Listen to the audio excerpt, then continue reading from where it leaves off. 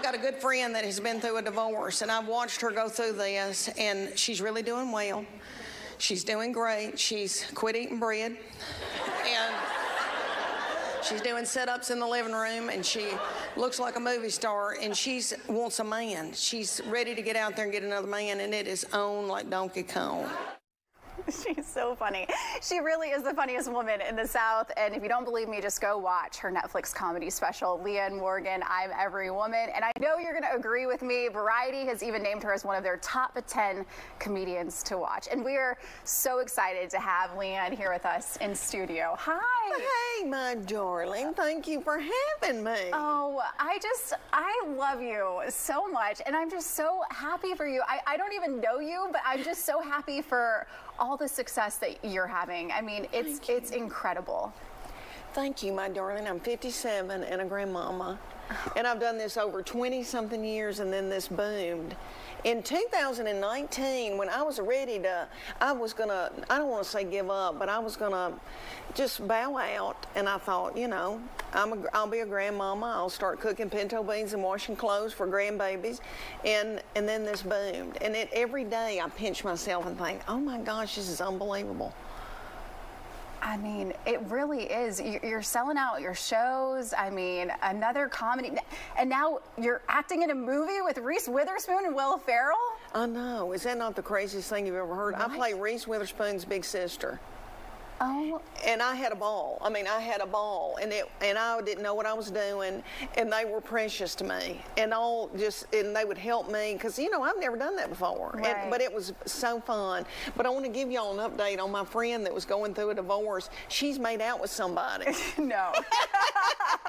She made out with somebody that's on fire. Yeah. Oh. Yeah, she goes, Leanne, update that and let people know from that Netflix special. Because, yeah, she made out with a man outside of her car in a parking lot. Oh. Yeah, and she's in her 50s, and that gives everybody hope, you know? You are so funny, and you're so relatable. I mean, I've never felt more seen than when you were talking about, I mean, so many different things. The bikini in the wintertime, that was hysterical. Thank you. The big panties. Big panties. I can't. That is so funny. Well, thank you, my darling. And when they said to me, what do you want to name the first tour? I said, the Big Panty Tour. And they go, why? And I go, you know, I'm thinking about my panties a lot. And I talked about my panties. I did 100 cities. And let me tell you, I sold out, and Atlanta's been so good to me.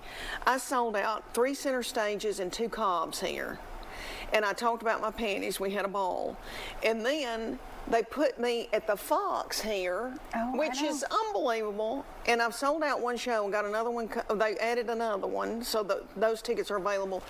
But I named this tour the Just Getting Started Tour because I feel like I'm just getting started. Do you? At 57 years old, with all this happening to me, this Netflix special, I never thought Netflix would have me on. I thought they're not going to have a woman from Tennessee, a grandmama. I mean, think about it. There's nobody like me on there, and I guess that's probably why they put me on there. But all these things that have happened to me, I mean, it's just like a blessing from heaven every day.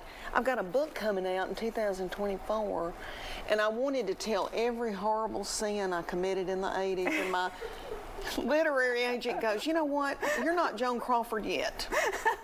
He goes, let's save that. Let's save all your sin for later. So this is going to be funny essays about my life that's coming out. I've been working on that. Oh my gosh, we can't wait for that. We just adore you. Angel. Thank you, you beauty, doll. I cannot believe you have a 6-month-old baby. I know. Your ankles are not swollen. You don't have any fluid. I can't. She would just love you so much. Okay, so you're just embracing and loving every moment that you're in because, I mean, like you said, 22 years of comedy, and you didn't start out the most conventional way. Tell them about that.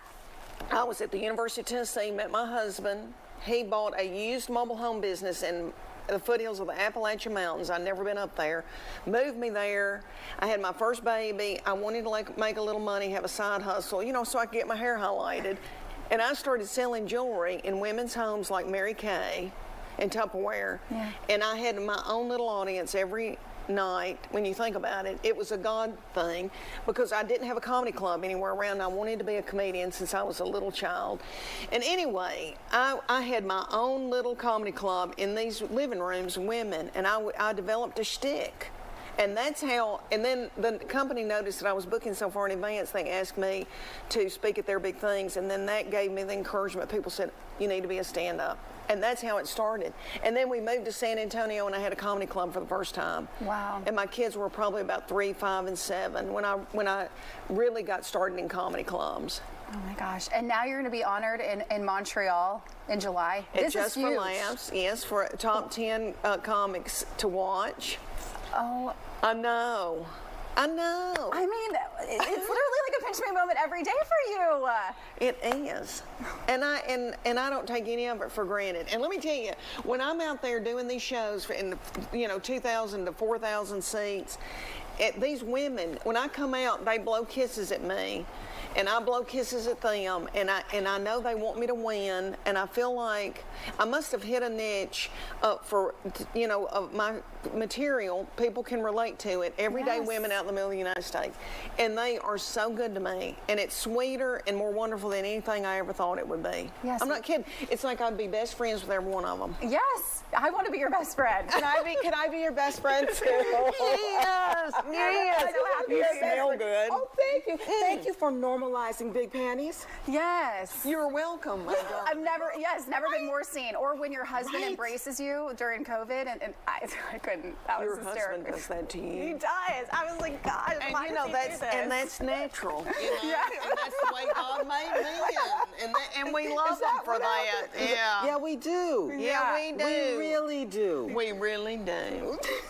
Oh, We love her. Okay. I just had to sneak in. I just had to. She's just awesome. She's incredible. Thank y'all. I wish I could stay with y'all and I could mop or something. I know. Empty the trash cans. I That's know. all the skill I have. Well, I mean. And I'm so glad they added another show because now I'm gonna like so many people I know weren't able to go to the first show or weren't able to get tickets because it sold out so quick, and so now I know. Now we can go. Two at the Fox Now we Theater. can go. If you ever. You go, girl.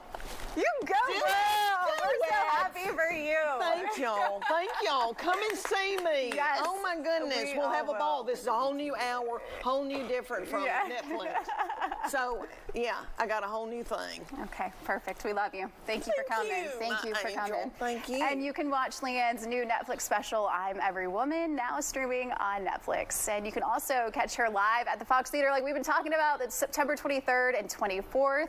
Tickets for the Just Getting Started tour are on sale now, and we're going to have a link for you posted on our website at fox5atlanta.com. Just check under the Good Day section.